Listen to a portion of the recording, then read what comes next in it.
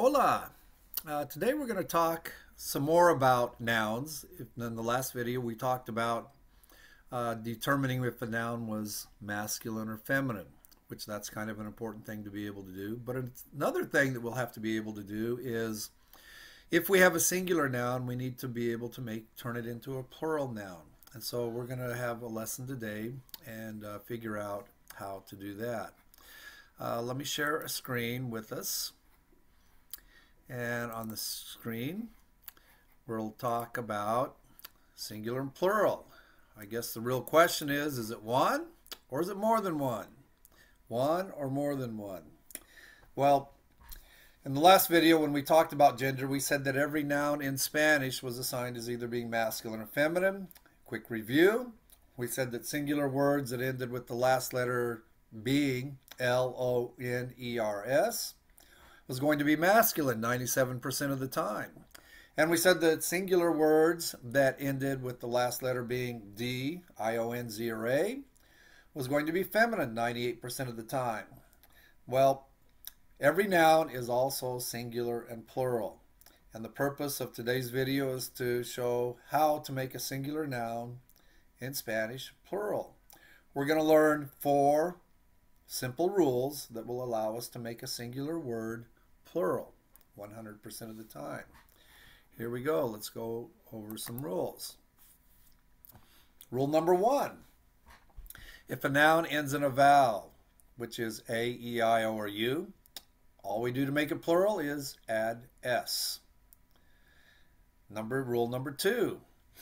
If a word ends in a consonant, that's any other letter except for A, E, I, O, or U, then we will need to add ES. And rule number 3, there is one exception to the rule with the consonants, and that's if a word ends in a Z, we must first change the Z to a C, then we could add the ES. The reason we do that, for some reason in Spanish they decided that a Z can never be in front of an E or an I, and so if we just added an ES, well, then we'd have a Z in front of an E, so that's why they have to change it to a C first. Rule number 4, nouns that end in the letter S, well, sometimes we're going to add an ES, sometimes we'll just leave it with the S, and the only way we're really going to know is by experience with the language. And so as we go along, I'll help us figure out whether that would be a word that ends in an S that we're going to add an ES to, or we're just going to leave it the same. Well, let's go to a list of nouns. So I'm going to change the screen again for just a second. And I will pull up a word list. It's the same word list that we had last time when we decided whether a noun was masculine or feminine. And we're going to use those exact same words, and we're going to just make those words plural. Now, there's kind of a reason why I do that, is because every time we have a noun in Spanish, there's really going to be 2 important questions that we'll need to figure out. Is the word masculine or feminine? That's question number 1. And then number 2, is it singular or plural? And we'll get so good with that, but it just becomes automatic for people that speak Spanish to know if a word is masculine or feminine or singular or plural. Well, here we go. We have a list of all of these words. Remember, we had 4 rules, and really there's 2 rules that count most of the time, almost all of the words. If it ends in a vowel, A, E, I, O, or U, all we're going to do is add an S. If it ends in a consonant, we'll add an ES, and every once in a while we'll talk about the letter Z or S. So we have actor. Actor ends in a consonant. So all we have to do to make that plural is we would add ES, actores. Actriz, oh, well, we got one with the Z. Remember, we said Z was a special one. And Z, we're going to have to do something different. So the first thing we do with the Z is we have to change that to a C, and then we would add ES. Okay, amigo. Oh, that ends in a vowel. All we do is add S. Autobus. Oh, that ends in the letter S. And we said sometimes we add ES and sometimes we don't. Well, in this case, we do add ES, and so we would have autobuses. Baril ends in a consonant. What are we going to do? Yep, that's right. Es. Cactus ends in an S. What are we going to do? Well, in this case, we're still going to add an es. Cactuses. Cancion ends in a consonant. What are we going to do? Add es. Canciones. Carbon ends in an N. What are we going to do? Oh, we'll add es. Carbones. Ciudad ends in a consonant. What are we going to do? Add es. Ciudades. Clase ends in a vowel. What do we do? Yep, we just add an S. Clases. Corazon ends in a consonant. What do we do? Yep, es. Cosa ends in a vowel. We add S.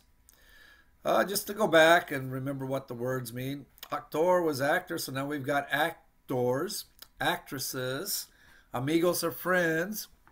Autobuses are buses. Barriles are barrels.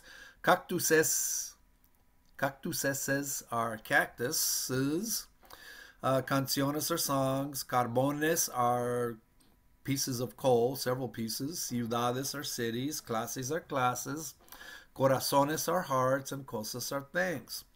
Well, let's do the second column. We should be getting a little bit quicker with it. Dia ends in a vowel, S. Estante ends in a vowel, S. Exámenes, a consonant, ES. Ferrocarriles, consonant, ES. Foto ends in a vowel, add an S. Garaje, a vowel, add an S. Hijo ends in a vowel, add an S. Hogares ends in a consonant, ES. Hotel, a consonant, ES. Luz, now we're back to the Z. What do we do with the Z? That one that's a little bit strange, the exception to the rule. The Z we're going to have to change to a C first, and then we would add ES. Mano ends in a vowel, we add S. Mesa, a vowel, we add S. Well, let's go back and look at the words. Dia becomes days. Estantes are bookshelves. Exámenes are exams. Ferrocarriles are railroads. Fotos are photographs. Garajes are garages. Hijos are sons. Hogares are homes, or houses possibly. Hoteles are hotels. Luces are lights. Manos are hands, and mesas are tables. Let's do one more column. Should go very, very quick. We should be getting really good at it by now. Modelo ends in an O, we add S. Momento ends in an O, add S. Motores, a consonant, we add ES. Nariz, another one with the Z, the exception to the rule. What do? Yep, we should be getting faster. We're going to change the Z to what? Letter C, then we add the ES. Pared, consonant, add ES. Pena ends in a vowel, add S. Perfume ends in a vowel, add S. Reloj ends in a consonant, add ES. Televisión ends in a consonant, add ES. Tiempo ends in a vowel, add S. Vacaciones, consonant, add ES. And voluntad ends in a consonant, so we'd add ES. Well, let's go back to this last column, and we can see modelos are models, momentos are moments, motores are motors, narices are noses, paredes are walls, penas are panes, perfumes are perfumes, relojes are watches, televisiones are televisions, tiempos are times, vacaciones are vacations, and voluntades would be wills. Okay, so we've gone through now. We've practiced gender before. Well, now gender is important, so we still have to keep remembering that, but now we also can learn how to make a word singular or plural. Whoops, looks like I misspelled that, so let's go back and get singular or plural. Okay, let's go back to, I'll share just a couple more slides and then we're done with today's lessons. Okay, so back to our little PowerPoint. Our next slide on the PowerPoint would be singular and plural in Spanish. Well, if you take the class that I teach, where we learn Spanish by jokes, where every week we would have a joke or some jokes, and then we would use that as a way to learn the things that somebody would normally learn in the first level of Spanish. Well, we'll practice that every week, and we'll learn how to make nouns plural, and I promise you that in a short time you'll become very good at making singular words in Spanish plural.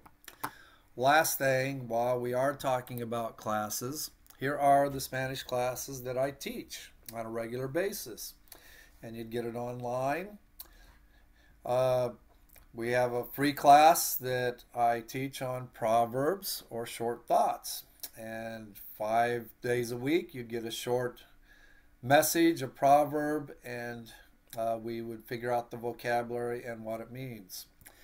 Every once in a while, probably a few times each month, I have free culture classes that I give. I've lived in several different Spanish-speaking countries.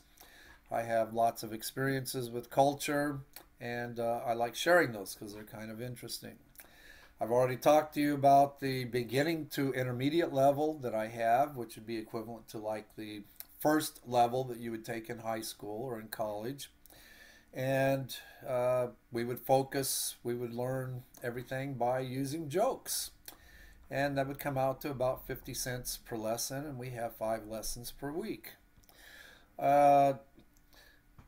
Another beginning to intermediate level we can learn by songs that are popular songs with many different artists from many different Spanish-speaking countries. That also would come out to 50 cents a lesson, and there would be about 5 lessons per week. I have another type of class that I teach, and that's where short videos. This would be at an intermediate level where you'd need to have a little bit of a background of vocabulary. If you've taken the beginning classes for 3 or 4 months, you would probably be able to work up to the place where you could do the videos. The videos are done by native speakers, and they're very short, 3 to 5 minutes, but all different types of topics and themes. And you would especially get a chance to do a lot of listening and understanding, but I would be guiding you in all of that practice. Finally, we have some short stories. This would be short stories written in Spanish by many, many different authors. There's lots of really neat literature, fun stories, and I would make it simple enough that, you know, once you've got to an intermediate level where you've got kind of a background in vocabulary, then I would teach you the rest of the vocabulary for the stories, as well as we'd be able to figure out the stories and get some grammar out of it. Anyways, if you're interested in these free classes or any of the other really inexpensive classes, you can go to www.SpanishMadeFun.com, and there, if you sign up, we'll be able to start sending you those lessons every single week. Thank you very much. Let me stop sharing this screen. Bueno, esta sería nuestra lección para hoy. Today, our lesson was making a singular word plural. 4 little rules. Let's do a quick review before we say goodbye. Rule number 1, we said if the singular, if a word ends in A, E, I, O, or U, or a vowel, all we have to do is add what? Yep, just an S, and that would make it plural. We said if a word ends in a consonant, that's every other word, every other letter except for A, E, I, O, or U, we would need to add ES, and that would make it plural. One exception to the rule, that's the letter Z. Since we're not allowed to have a Z in front of an E, we'd have to change the Z to a C, and then we'd add the ES. Letter S, sometimes we will add an ES, sometimes we would just leave it. Bueno, Hasta la próxima lección. I'll see you next lesson. Adios.